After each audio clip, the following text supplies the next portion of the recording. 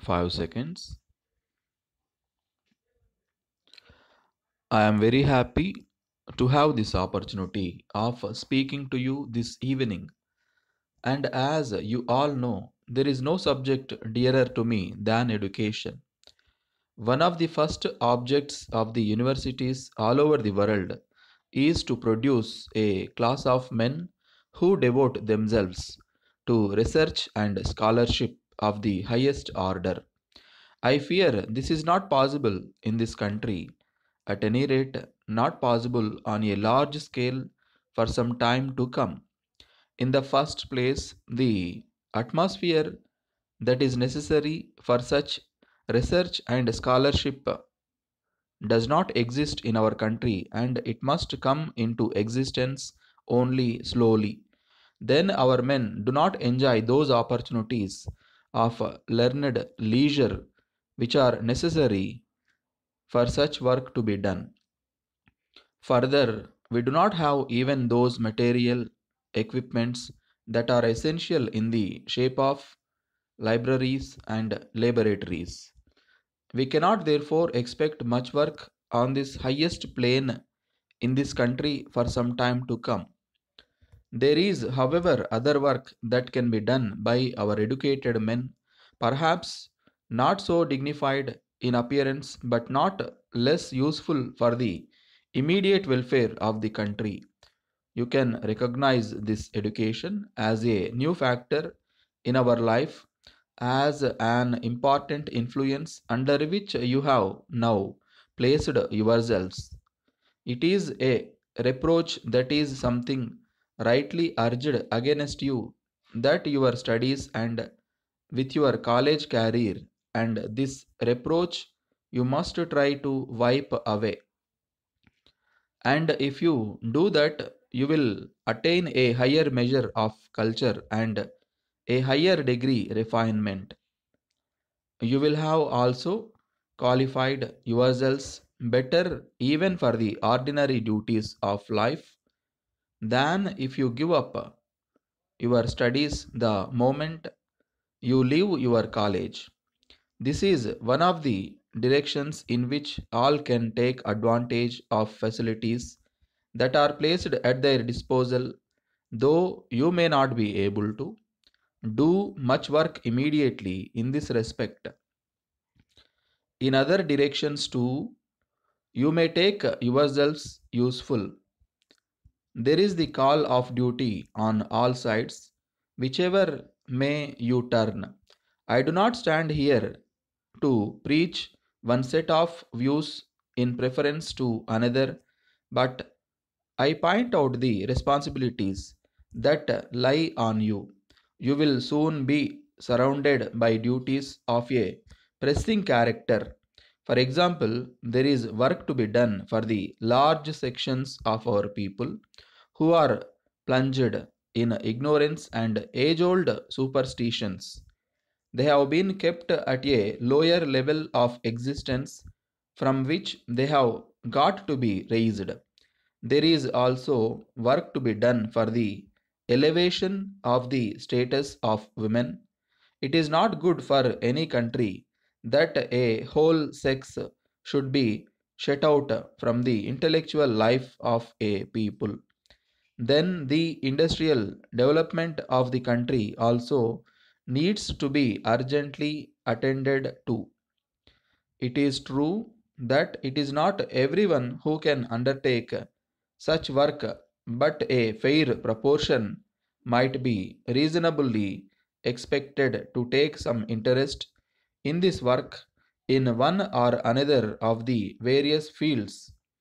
This is the call of the duty which you will have to recognize, which you leave college and take your place in life.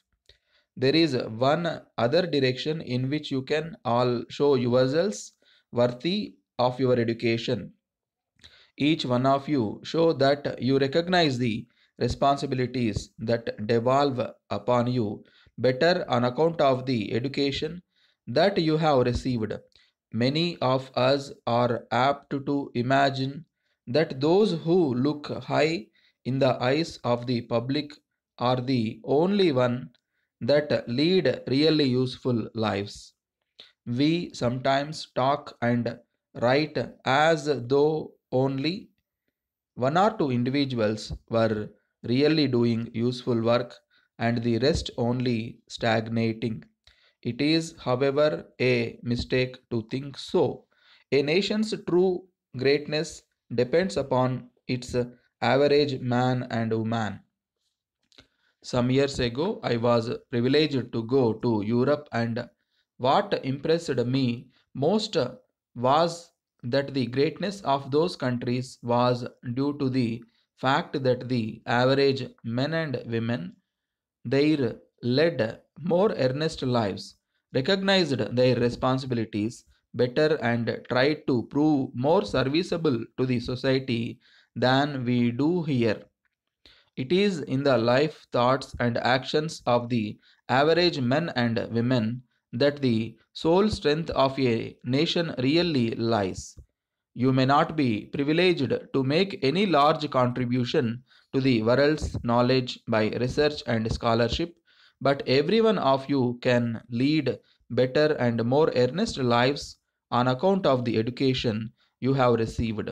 If you do that, you will have set a high example to those who come after you, and you will also have largely added to the moral energy of the nation. I therefore ask you to continue your interest in your studies by trying to be of service to the people in any of the fields I have just mentioned, and by leading in your particular sphere a better, a more earnest, and a more dutiful life. Dear sirs, we acknowledge receipt of your order of the 15th ultimo for supply of 500 tons of ball bearings.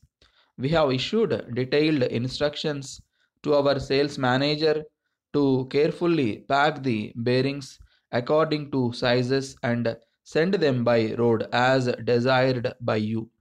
We hope the material to reach you within a few days and request you to kindly acknowledge their receipt.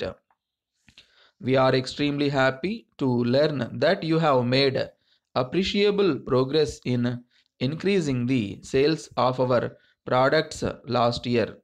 We assure you that, as before, we will take all possible steps to comply with your orders in full. As regards your request for raising the rate of commission, we have referred the matter to our financial advisor.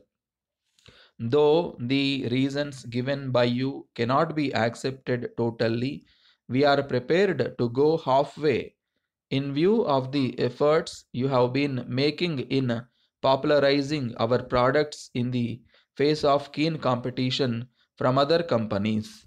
We also note that you are proposing to open new sales depots in the neighboring districts to meet the requirements of new industries coming up in the area. We may, however, hasten to add that it would be more appropriate to consider your request next year for this reason. As you know, supply of electricity has not been constant, and every month we are facing the prospect of reducing production.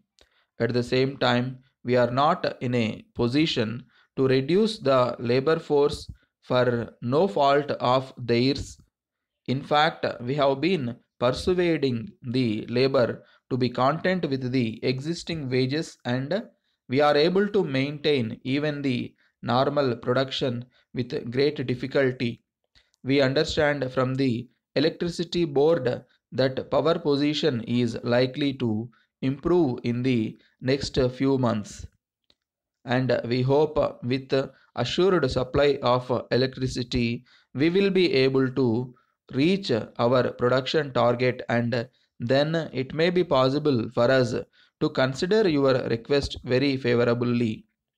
In the meanwhile, we will be glad if you can kindly bear with us and not insist on immediate revision of the terms and conditions. thanking you, yours faithfully.